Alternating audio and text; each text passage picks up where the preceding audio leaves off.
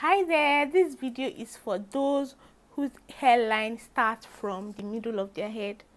Àwọn ìyá mi leko, gently kung fu fighter. You know those kung fu fighters that they scrape the front of their hair and leave from the middle? Yes, this video is for you. If you are like that and you want to grow your hair and you want to grow your edges, this is the video for you. I have made previous videos like this, but I'm not going to be sharing I'm not going to be sharing the same information. I'll leave those videos in the description box so that you can go back and watch them, and then or watch this one first, go and watch them, two of them later. I will also link them in the card, so watch out. Any cards you see, just know that it has to do with edges.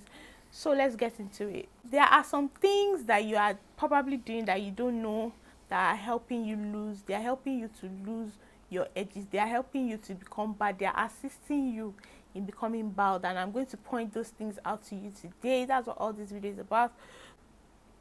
So this is it. You see the satin bonnet? See the satin bonnet?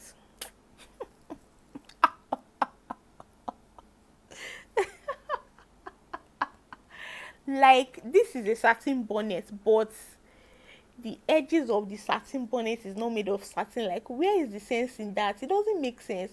So if you're using this type of satin bonnet, please stop.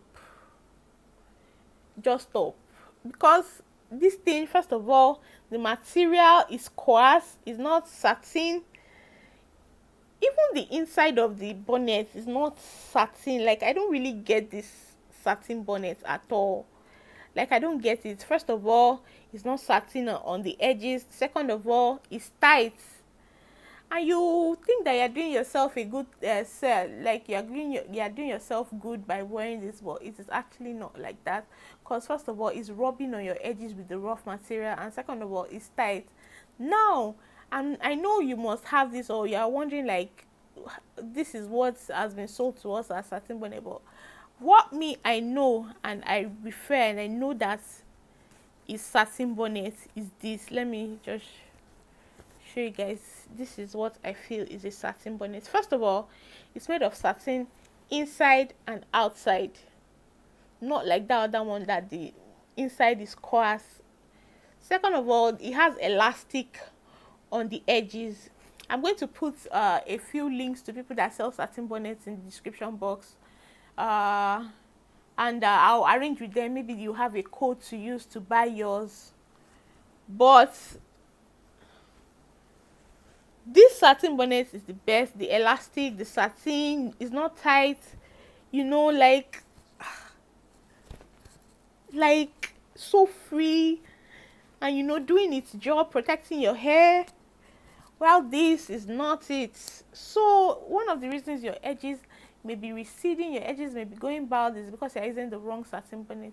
You can also use a satin scarf, and of course you tie it on your forehead. Wear your bonnet on your forehead, don't wear your bonnet on your hairline, in order to reduce the chances of getting bald. Please stick to the ones that have loose around the edges.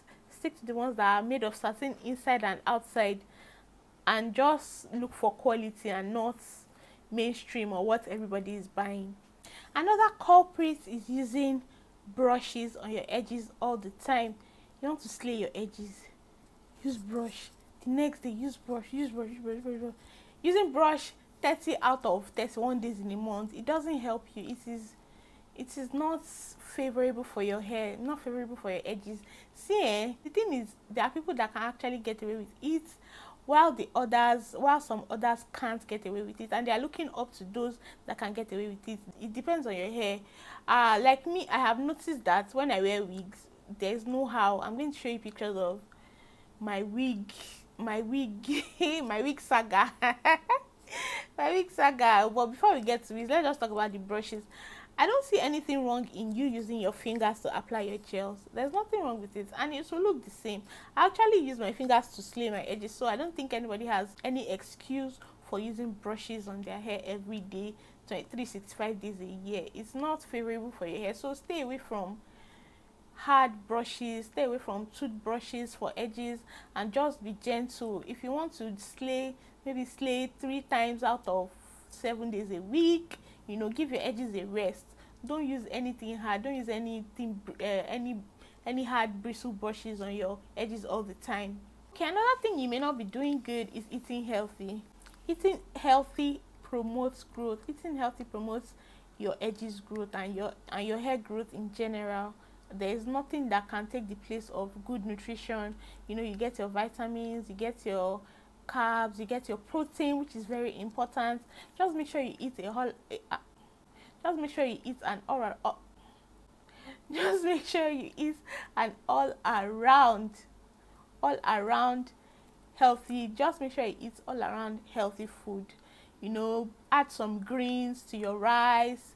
And I know I'm saying this, but I'm not actually practicing what I'm preaching. But don't do as I do, do as I say. The last thing here is that you're taking your hair and your edges to incompetent hairdressers, incompetent hair braiders. They don't know how to take care of natural hair, most of these hair braiders, especially in Nigeria. And if you try to correct them, they just get angry, and maybe they may even tell you that they are not making your hair again or something, and just keep complaining, pushing your head from. If you see that a hairdresser does not know how to handle your hair and she does not want to change, please stand up from her chair. Even if she wants to ask you for money, like she has started, just gingerly give her the money and walk out of there. Your hair, you have to be bold with hairdresser, and that's something I've actually struggled with, being bold with hairdressers.